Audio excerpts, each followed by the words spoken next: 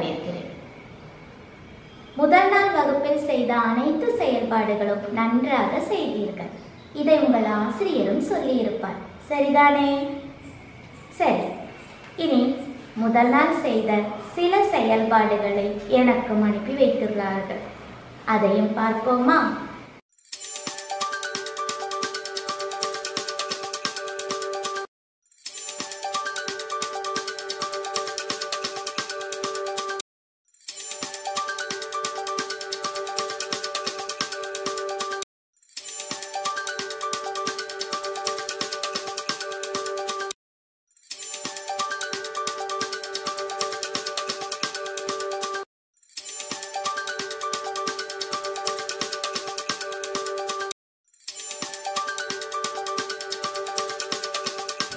நண்பர்கள் அனைவருக்கும் எனது பாராட்டுக்கள்.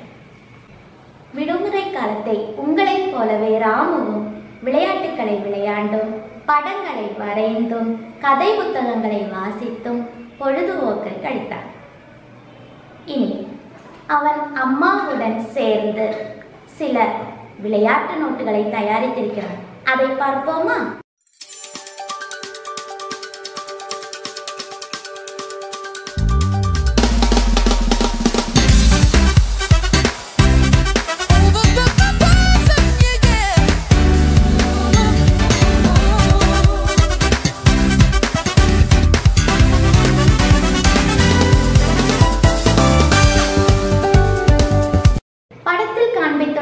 விளையாட்டு நோட்டுகளை பார்த்தீர்களா?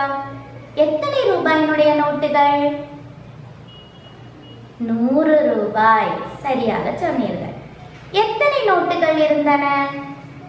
சரியாக கவனிக்கவில்லையா? ஒரு முறை கூட பார்ப்போமா?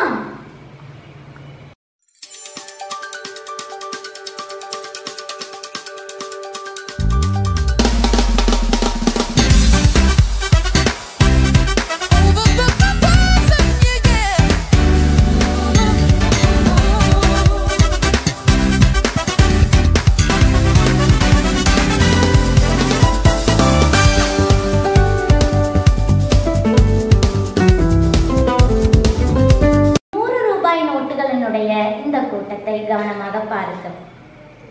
இது எத்தனை 100 ரூபாய்கள் இருந்தன? சரியாக சொன்னீர்கள், 10. இந்த 10 100 ரூபாய்களையும் மொத்தம் எத்தனை ரூபாய் என்று பார்ப்போமா?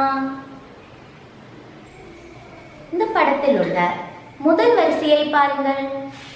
முதல் வரிசையில் உள்ளது ஒரு 100 ரூபாய் நோட்டு. அப்படி என்றால் 100. சரி, இரண்டாவது வரிசையை பாருங்கள்.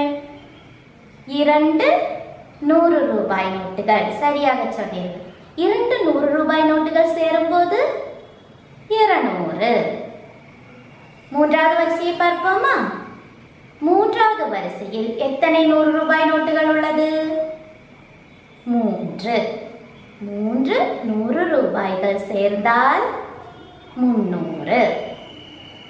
இப்போது நாலாவது வரிசையை பார்க்கலாமா? நாலாவது வரிசையில் 4 100 ரூபாய் நோட்டுகள் உள்ளன. சரி, 4 100கள் சேர்ந்தால் 400. இனி ஐந்தாவது வரிசையை பாருங்கள். ஐந்தாவது வரிசையில் 5 100 ரூபாய் நோட்டுகள் உள்ளன. 5 100கள் சேர்ந்தால் 500. அடுத்த வரிசையை பாருங்கள். 6 100 ரூபாய் நோட்டுகள். சரியாக சொன்னீர்கள், 600. அடுத்த வரிசையை பார்ப்போமா? 7 100 ரூபாய் நோட்டுகள். 700. சரி, அடுத்த வரிசையை பாருங்கள். சரியாக எண்ணி பாருங்கள். 8 100கள் உண்டா? 8 100கள் சேர்ந்தால் 800. அடுத்தது 9வது வரிசை. எண்ணி பார்த்தீர்களா? எத்தனை 100 ரூபாய் நோட்டுகள் உள்ளன?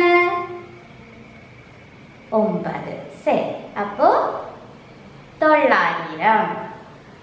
கடைசியாக வரிசையை பாருங்கள், எண்ணி பாருங்க. 10 நூறுகள், 10 100 ரூபாய் நோட்டுகள் சேர்ந்தால் 1000. சரியாக சொன்னீர்கள்.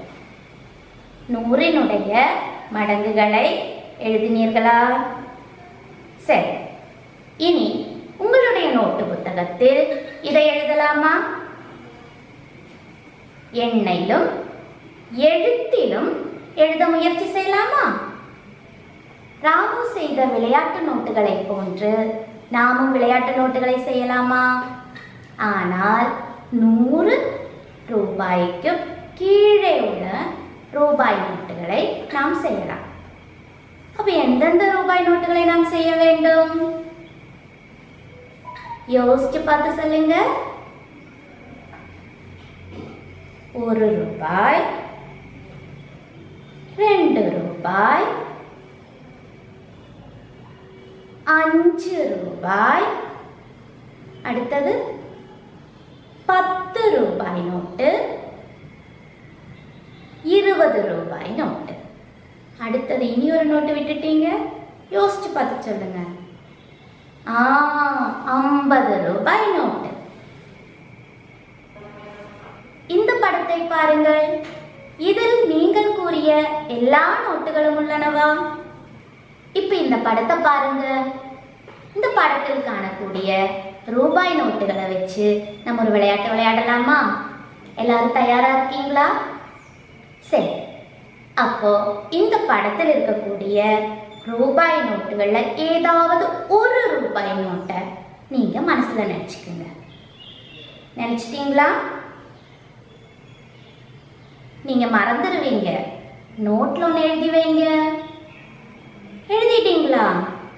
சரி, அப்போ இனி நீங்க நினைச்சிருக்கக்கூடிய ரூபாய் நோட்டோடு இந்த படத்தில் காணக்கூடிய எந்தெந்த ரூபாய் நோட்டுகளை சேர்த்தால் 100 ரூபாய் உங்களுக்கு கிடைக்கும் என்று பார்க்கலாமா? சரி, அப்போ உங்க நோட்டுல நீங்க நினைச்ச ரூபாய் கூட படத்தில் இருந்து எடுத்து ரூபாய் நோட்டுகளையும் சேர்த்து ஒரு 100 ரூபாயாக்கி காட்டுங்க பார்க்கலாம். எழுத தொடங்குங்க. படத்துல காண்பிச்சிருக்கக்கூடிய எந்த ரூபாய் நோட்டை வேணுமானாலும் நீங்க பயன்படுத்தலாம். ஆனா நமக்கு எவ்வளவு ரூபாய் தான் கிடைக்கணும்? 100 ரூபாய் தான் கிடைக்கணும். எல்லாரும் எழுதிட்டீங்களா? எழுதியிருப்பேன்னு நம்புறேன். சரி, நீங்க எழுதுனதை ஒன்று வாசிச்சு காட்டுங்க. சத்தமா வாசிங்க. சரியா கண்டுபிடிச்சிட்டீங்களே. இப்ப எல்லாருக்கும் 100 ரூபாய் கிடைச்சதா? சரி, நீங்கள் எழுதிய ரூபாய் நோட்டுகளை சேர்க்கும் போது 100 கிடைத்ததா? சரி, இனி ஒரு ரூபாய் நோட்டை நீங்கள் மனதில் நினைத்து நோட்டு புத்தகத்தில் எழுதி அந்த ரூபாய் நோட்டுடன் எந்தெந்த ரூபாய் நோட்டுகள் சேர்ந்தால் 100 கிடைக்கும் என்று ஒரு முறை கூட எழுதி பார்க்கலாமா? தற்போது நண்பர்கள் பல முறைகளில் நோட்டுகளை அடுக்கி 100 ரூபாய்களை கண்டுபிடித்தீர்கள். சரிதானே? சரி, இனி இந்த படத்தை பாருங்கள். 2 50 ரூபாய் நோட்டுகள் சேரும்போது 100 கிடைத்தது. அடுத்தது ஒரு 50 ரூபாய் நோட்டும் 2 20 ரூபாய் நோட்டும் ஒரு 10 ரூபாயும் சேர்த்து 100 கண்டுபிடித்தீர்கள். அடுத்தது 5 20 ரூபாய் நோட்டுகளை சேர்த்து 100 கண்டுபிடித்தீர்கள். அடுத்ததை பாருங்க. ஒரு 50 ரூபாய் நோட்டும் ஒரு 20 ரூபாய் நோட்டும் 2 10 ரூபாய் நோட்டுகளும் 2 5 ரூபாய் நோட்டும் சேர்த்து 100 கண்டுபிடித்தீர்கள். சரி, இவ்வாறு கண்டுபிடித்த அனைத்து நண்பர்களுக்கும் எனக்கு பாராட்டுக்கள்.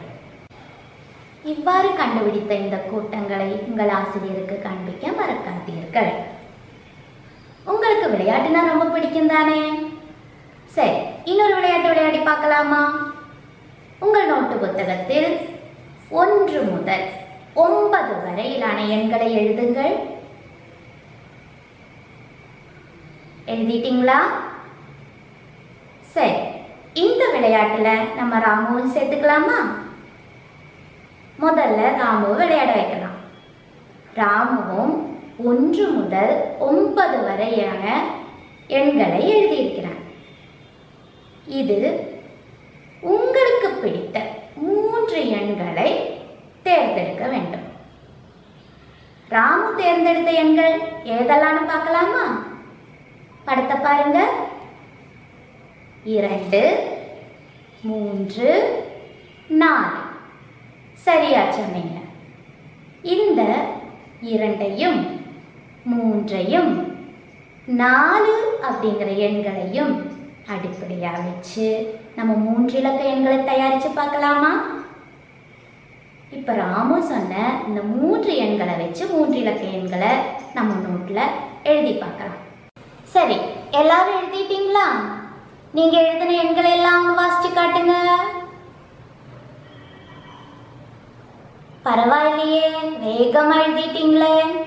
இனி ராமு எழுதினதை பார்க்கலாமா? இந்த படத்தை பாருங்க. ராமு எழுதின எண்கள் எதெல்லாம் வாசிச்சு பாருங்க. 234, 243. அடுத்த எண் எதுன்னு பாருங்க. 342. 324, 423, 432. சரியா சொன்னீங்க. நீங்க எழுதின எண்கள் இந்த படத்துல இருக்குதா? சரி, அப்போ இந்த எழுதிய எண்கள்ல மிகவும் சிறிய எண் எது? பாருங்க. சரியா சொன்னீங்க, 234. அடுத்தது இதே கூட்டத்துல இனி அடுத்த பெரிய எண்ணை கண்டுபிடிக்கலாமா? சொல்லுங்க. 432. சரியா சொன்னீங்க. அனைவருக்கும் எனது பாராட்டுக்கள். இதை உங்க ஆசிரியருக்கும் காண்பிக்கணும். சரியா? ராமு மனசுல நினைச்சிருந்த 3 எண்களை அடிப்படையா வச்சு நம்ம 3 இலக்க எண்களை கண்டுபிடிச்சிட்டோம். இனி நீங்க மனசுல 3 எண்களை நினைச்சு பாருங்க. அதை உங்க நோட்ல எழுதுங்க. இந்த எண்ணை அடிப்படையா வச்சு 3 இலக்க எண்களை நீங்க தயாரிக்கணும். அந்த தயாரித்த எண்களை உங்க ஆசிரியருக்கு காண்பிக்கவும் வேணும். சரி, இனி இந்த படத்தை பாருங்க. படத்துல என்ன பாக்குறீங்க? பலூன். சரியா சொன்னீங்க. நல்லா இருக்கா இந்த பலூன்? முதல் பலூன்ல என்ன எண் எழுதி இருக்குது? நல்லா பார்த்து சொல்லுங்க. 301. சரி, அப்படின்னா பக்கத்துல இருக்கிற பலூன் 302. சரி, அப்போ 302க்கு பக்கத்துல இருக்கிற பலூன்ல என்ன எழுதி இருக்குன்னு பாருங்க. 303. சரியா சொன்னீங்க. இனி வரிசையா இருக்கக்கூடிய இந்த பலூன்களுக்கு நீங்க மீதி இருக்கிற எண்களை எழுதுறீங்களா? இதே மாதிரி படங்களை உங்க நோட்ல வரைஞ்சு நீங்க எண் எழுதணும். அந்த எண் எழுதின பிறகு நீங்க உங்க வீட்டில் இருக்கிற எல்லாருக்கும் காண்பிக்கணும், உங்க டீச்சருக்கும் காண்பிக்கணும். செய்வீங்களா? நட்சத்திரம்னா உங்களுக்கு ரொம்ப பிடிக்குமா? எப்போ இந்த நட்சத்திரம் வரும் சொல்லுங்க? இரவுலையா? சரி, அப்படியே நட்சத்திரம் எல்லாம் அப்படி சிரிச்சுக்கிட்டு உங்களை பார்த்து மின்னிக்கிட்டே இருக்கும். பார்த்துருக்கீங்க தானே?